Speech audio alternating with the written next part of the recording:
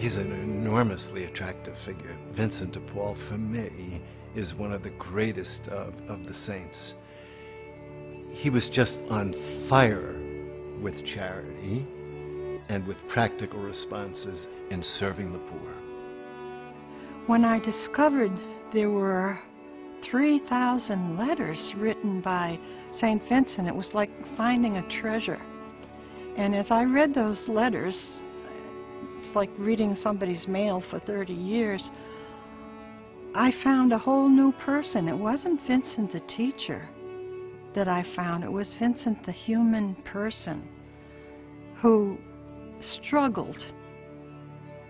Vincent was always urging people to try to find out, what is God asking me concretely today? And to ask, Lord, what do you want me to do today? How do you want me to respond? How do you want me to love today? How do you want me to speak to the people whom I have to speak with? If you're to look at all of Vincent's activities as a reformer of the Church of 17th century France, the mission is the reform parish by parish of the Church. And you can't reform the parish without reforming the priest.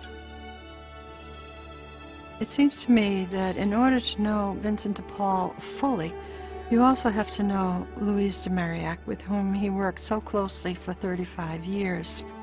It was her insights, it was her faith, it was her experience, together with Vincent, which combined to create this reality that we still label with this adjective Vincentian. Vincent de Paul is very much a saint for today.